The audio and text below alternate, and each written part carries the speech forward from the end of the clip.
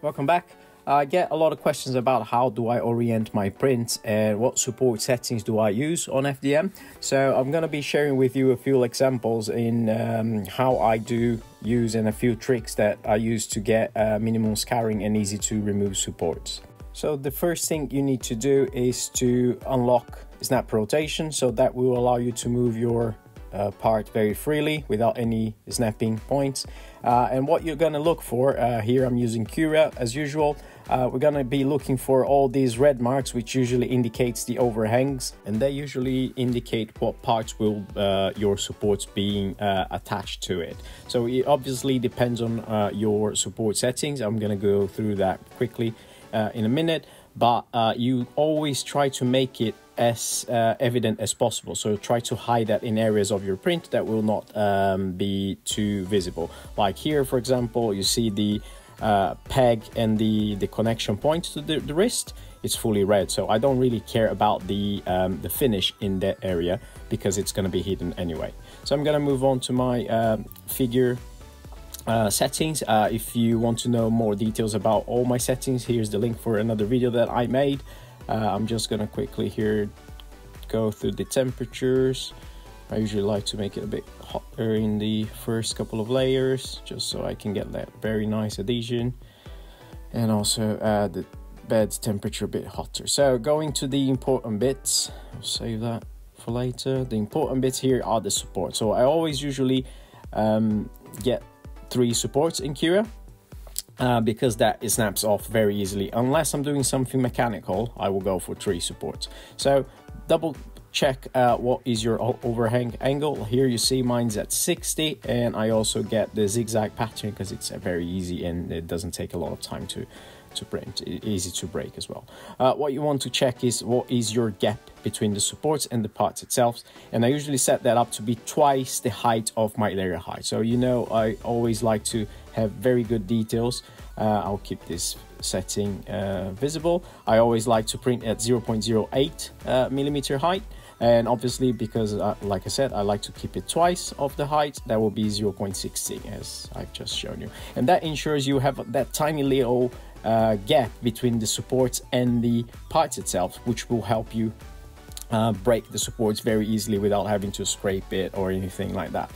The caveat on that is that if you make it too wide, the print itself might sag a little bit, and then the finish will not be as crisp as if you had it very close. So you need to kind of attune that, but usually twice the layer height is very good for these results that I have. So going back to the print, you will need now to be moving it around and trying to visualize what is the best way, where you actually want to see more detail and, you know, less scarring. So here, for example, I'll try to make it less visible underneath the fingers. So this is a very dynamic hand sculpture. You see you have fingers going all over the place, different directions and stuff, so it's going to be really tricky to get all the fingers without any supports whatsoever. So you keep spinning that in multiple directions, trying to find the best compromise. I think for the dynamic pose of the model, we're better off if I have more details on the back of the hand, and if I need to compromise a little bit, I'll try to make it in the inner part of the hand, like the palms, or here in the side of the finger, sorry. And you always need to go one way and the other and see which one gives you the best result. So here the little finger doesn't look too bad, but the thumb is really red, so I'm gonna tilt that to the opposite direction a little bit further, just to see if I can hide that a little bit more. And that's really no easy way of doing that. You need to keep going until you find yourself happy. Depending on where you stop with the print, you're gonna see there isn't really a clean connection to the build plate. So what a trick I usually do is setting up a support blocker like this and scaling up to make sure it kind of acts like a build plate for the model itself. That helps with the stability, especially if your part's a bit too tall, but it's very important to keep things attached to the base. So all I do is trying to scale that and make it as wide as possible in connecting that to the print. So I just need to change that to print as support here in the second icon, and that will be acting like a structure for my print to move on. And obviously we'll attach that to the build plate. So you know the lesson number 1 of 3D printing, you can't really print in air. So slicing it here quickly, it shouldn't take too long. And we'll have a look on the preview. It's always very important to have a look on the preview so you know exactly what parts will be supported, what parts will be not supported, because not always it will be only on the red part, because sometimes the area is not too wide. You have some thresholds to make support area.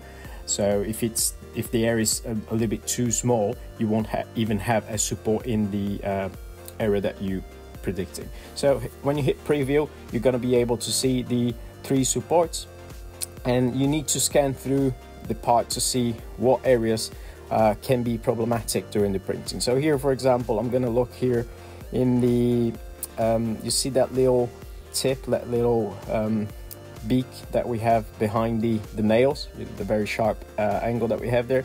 That's very tricky to print, because it's going to be a very tiny little part in the support itself. So an easy way to check will be going down and making sure that is going to be supported as intended. So you can go and rotate that a little bit more to make sure, or if you like, you tilt that out so you get away with that.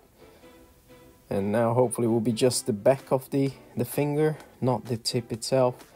And again, you need to keep adjusting that every single time to make sure you are happy with the outcome. So you do that a couple of times. Here my support block has moved out, so I need to make sure it is a support blocker again. Otherwise it will keep pushing my print over up in the build plate. And then once I'm happy, just move that across again, move that up, maybe need to go a bit further, there you go, and move that backwards a little bit, and transform that once more into a support. Slicing again.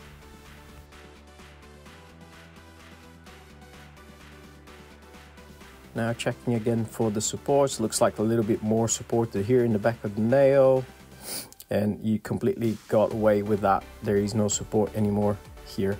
And the reason why I am affording to do that is that if you go to that layer in particular, you will really see that the supports itself wouldn't make any difference.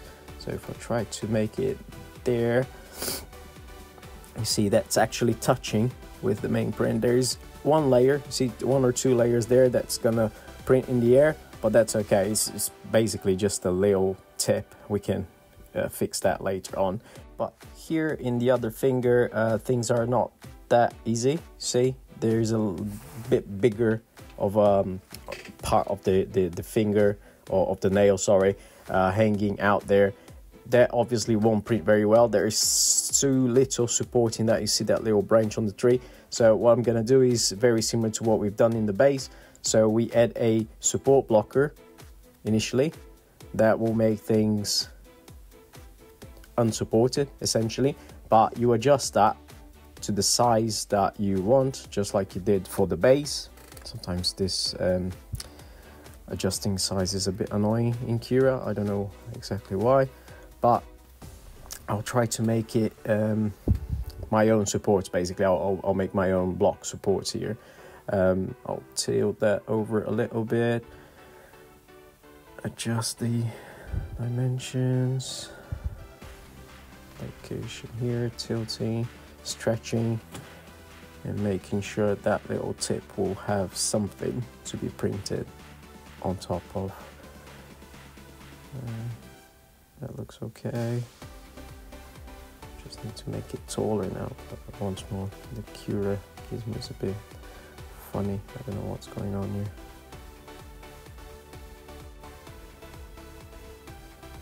Yeah, I've accidentally turned everything into a support. So there you go, that's what I wanted to do. Once more, you hit slice and preview to make sure everything is according to what you wanted. And as you can see here, the area now supported is much wider, so I'm more confident that that little tip will print nicer than it was supposed to do before with the 3 supports only. So I think I'm happy now with this part. I'm gonna send it to the SD card, and we'll see the results later on once I print it. Moving on to the forearm of the same model, this part's a little bit more straightforward. As you can see, there are not you know, a lot of directions that this printer would do, but because this is there are like these 2 little tips, so the extremities of the model are a bit tricky. You would try to orient that in a way that you have a less supports as needed. So in this case, you kind of know the trick already. Despite being very hard to balance this part like that, if you use my trick for the support block, you should have no problems with that.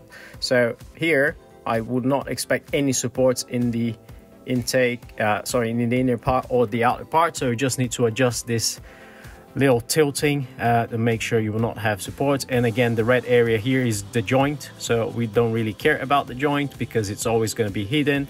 You need, again, once more, my little trick on support blocker slash print as support thing, otherwise you will not be able to balance this print as it is, because there is only a tiny little tip there supporting the whole weight of the structure. So this will make things a lot more stable, a lot more balanced, and you should have no fails.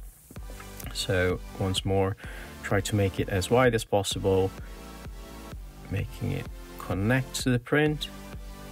There you go, like that. So that should give me a nice structure to print on top. A bit wider, a bit taller, and print as support.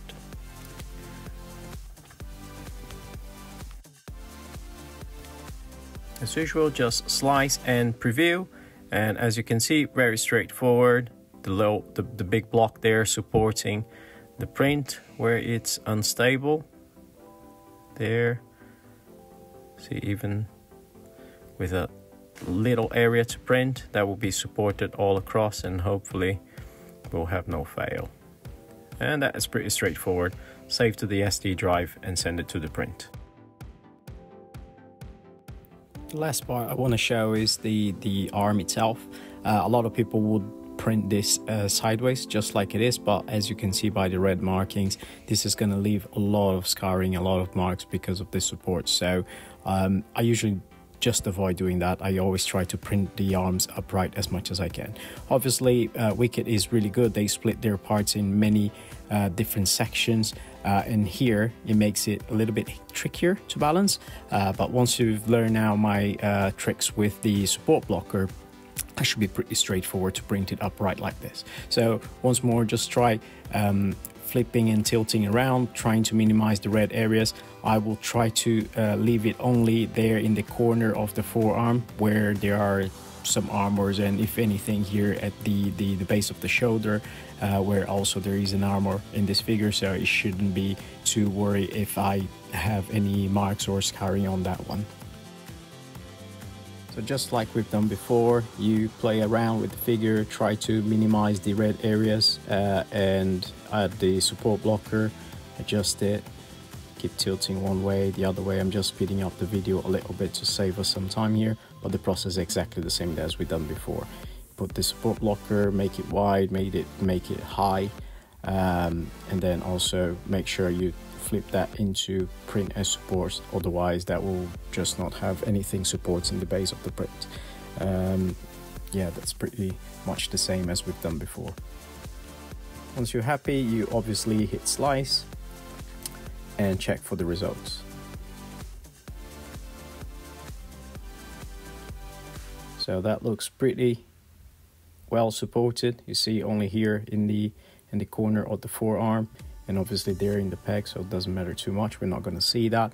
One thing you need to be careful in this one, so if you scroll down all the way down to the first few layers, you see my support block is a little bit too scarce in terms of lines, so there is not much support in the first little islands that are forming up there now. See, this little triangle there is almost forming up in mid-air or just in that thin line.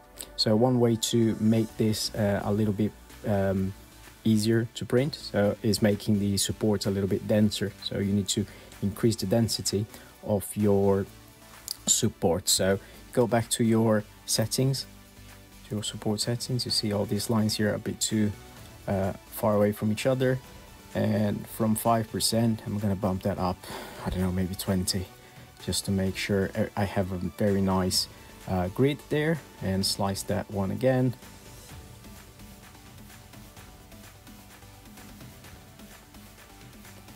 And you instantly see the density has increased. So now I have a lot of lines, a lot of material to support the first little islands that are forming. And then once you have a full body, this is not going anywhere. It should be very straightforward to print as before. So you just hit save and send it to the printer as usual.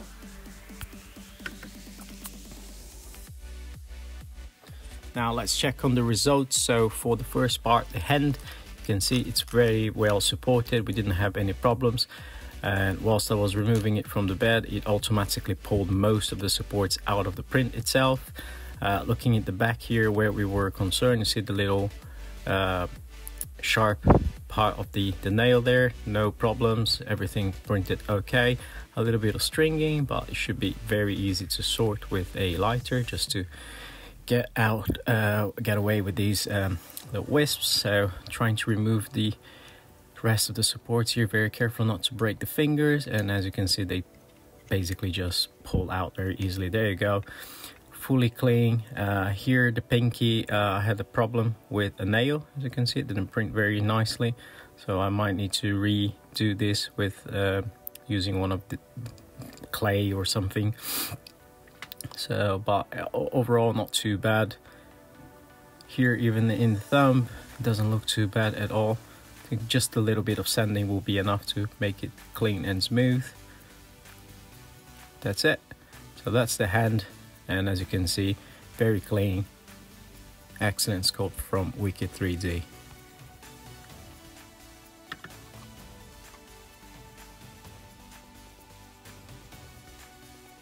Second part here, also no problems. It peeled away completely from the supports, as you can see, and the only part with a little bit of scarring here is the joint. All the rest very smooth, very clean.